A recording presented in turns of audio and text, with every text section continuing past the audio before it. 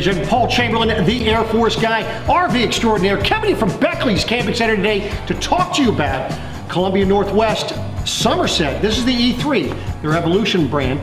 Now, for more information on this particular camper or any others, be sure that if you call, if you email, or if you stop by Beckley's Camping Center, you ask for Paul, the Air Force guy, the specifications for this unit, as well as my contact information and pricing, will be down below this video.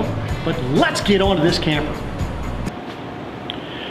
Now, with the Somerset, with the E-3, there's two different E-3s that you can get. You can get an E-3 with a deck, which that's what this one is, or you can get an E-3 box, meaning you have a storage box on the front.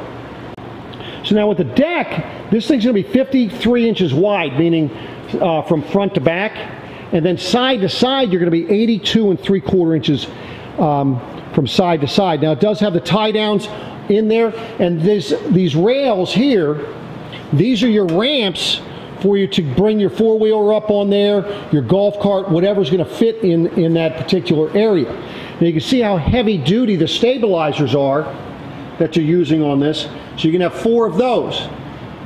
Now I know some people might say, well, this is a pop-up. Boy, I can tow this with my my Dodge Caravan, my Toyota Sienna, my Honda, my little Honda minivans. These things are going to need a little heavier duty vehicle because this tongue weight's going to be rather substantial. As I'd mentioned, I'll have the specs down below this video for you. Now from a camper standpoint, you're not going to find any camper that has a more substantial decking area for the bed. As you can see the bracing for this. Much, very, very substantial. And then these back saver poles, which are very, very nice. You know, if you come out to take a look at one of these, have somebody show you how those poles work, because it's very easy and it's quite impressive. Now up in the front here, this is where you're going to get 2 propane bottles as well as a battery. So you know, most pop-ups are going to come with just 1 propane tank. This one will come with 2. Now, as you can see, this one has 2 stairs to get inside, so it's up off the ground a little bit. And that's because this is the off-road package. So you have the bigger tires on here, and look at that clearance that you have. You can see that clearance. Now, the construction of this is unlike most of the others. They're using automotive technology for this, which is a little bit different. It's going to be a more substantial build process. Of course, this one has the railing here that goes all the way from here to the door, so you can, you know, hang a shelf out here, you know, like a little table. Put your outside grill, although I don't recommend putting a grill on here, but because it's just from ruining the camper part itself. But some people do it. You just got to be very careful. So you can have your LP quick disconnect right there. Water heater on this particular one. Outside stereo speakers. Notice how the outside light is yellow instead of being white. Less chance of collecting those bugs. And then of course you do have your 110 outlet. Now one thing you're going to notice with Columbia Northwest when you're looking at them is notice how your lifter system is exposed to the elements. And the reason for that is the way this is built, you have 4 cable system. Aircraft style, you know, grade type cables. So you have 1 for each lifter system. If one cable were to break, it would only drop the roof a few inches. So you're not going to be stranded. You'll still be able to use it for camping. You don't have to have the braces on it. Also notice you're not covering it with, you know, they have those things that cover them with the other brands. The reason why you must cover them with the other brands is because if water gets into that area, it will go inside the camper. With this, water gets in this area here, it's going directly down and it's going to go to the outside. It has already set up a channel in there to channel the water away from your camper. Now when you're looking at the pricing on your Columbia Northwest pop-ups, you're going to notice that they're substantially higher than other pop-ups. But there's a lot that go to it. I explained the lifter system. Also, this is a Sunbrella material. It's mold, mildew resistant, it's breathable. It's fire retardant. It's not, you know, now they have the vinyl down here, and of course on the roof of your bed ends, but not for the panels, and they're individually sectioned so that you can replace smaller pieces if need be. Something else you're going to notice is that with the roof, this is made in one piece, and all they do is on the corners, they cut the corners and then fold the material. So you don't have any seams other than the corners and then running down each side and the back there. Less seams than other manufacturers that are out there. This is where your spare tire is. And of course, this is where you're going to have your electric lift. So this will have an actual remote control. You plug in, I say remote control, you're going to plug it in the back here for you to lift the system. Notice the rock guard, making it look very rugged back here. Down the off-door side, of course, you're going to see this is where you're going to connect in your electric.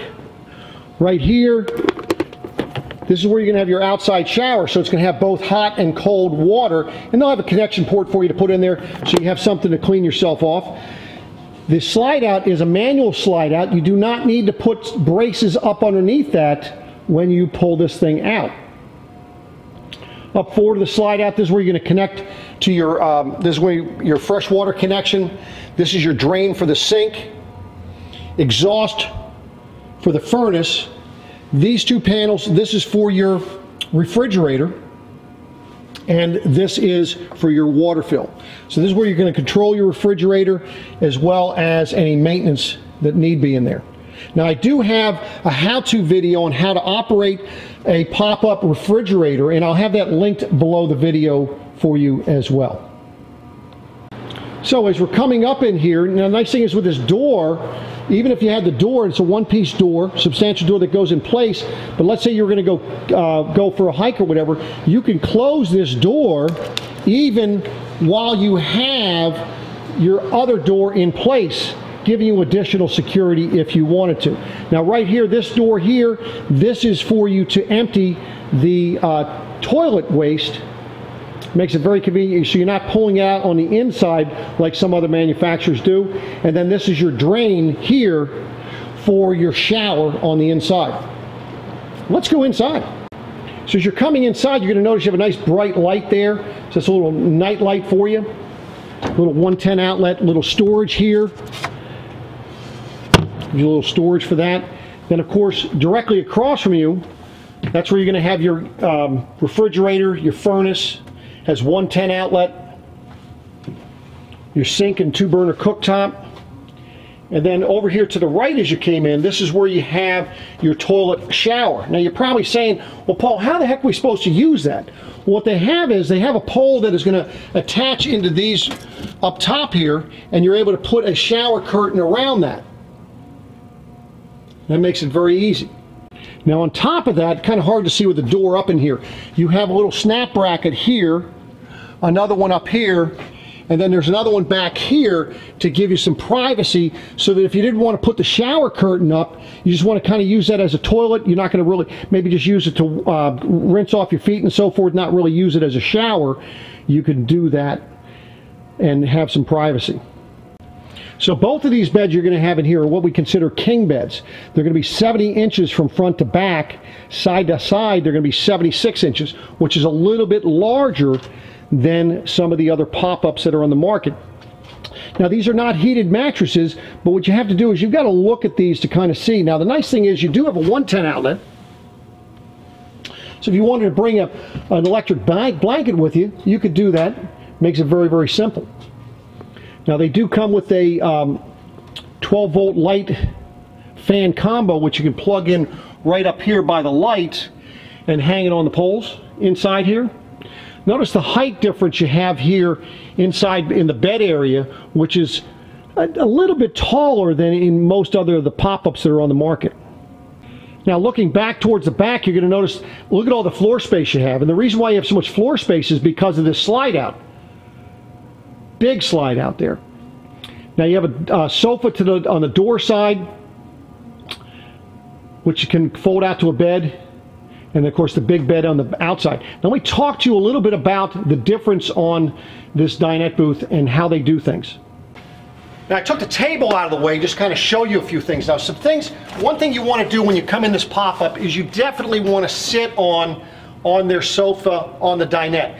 you're going to notice a big difference in the foam quality over the competition. Now the other thing they do, because this is going to be a bed as well, is they're putting wood, a solid piece of wood, back behind their cushions here. Now the way that they do the bottom cushion, they're going to have wood on it as well, but what they do is, so when you have it put in place, notice how they have these little plastic piece here. And the reason for that, how many times have you been sitting in a pop-up or something else with a dinette booth that has cushions and they slide on you? These cushions will not slide because of the way they're designed. It's a metal for the frame. This is all metal framed out. So now when you're putting this in place, it sets in place there and it locks. It's going to lock forward. So now when I set this cushion in place behind it, let me just show you what happens is, and I'll do it on this one here, just so you can see. So with me trying to slide this cushion, notice how it's not going anywhere. Most others, they're going to slide on you. So that makes it much more substantial, much more comfortable. This is, you don't feel like you're squished down and that you're hitting the wood down below it. Big, big difference. So when you make this dinette a bed, it's going to be 6 feet in length, 42 inches wide, which is a little bit bigger than most others. It is a step up, and you're going to have good storage down below. And then look at how big that table is. You actually can put plates and your drinks and so forth. It's not going to be too narrow. Now the sofa, when you make it to bed, it's 71 inches in length and 37 inches wide. But then look at all that floor space I have, and notice how I have a little step up, which is probably going to be needed for some of the youngins. Good storage back here, 110 outlet again. Notice how your windows are clear. Now when they make it clear, it's more expensive to make it clear than it does when it's tinted. You know, to each their own, but Columbia Northwest, they decided to make it clear. This is basically how the old Fleetwood Coleman pop-ups were made.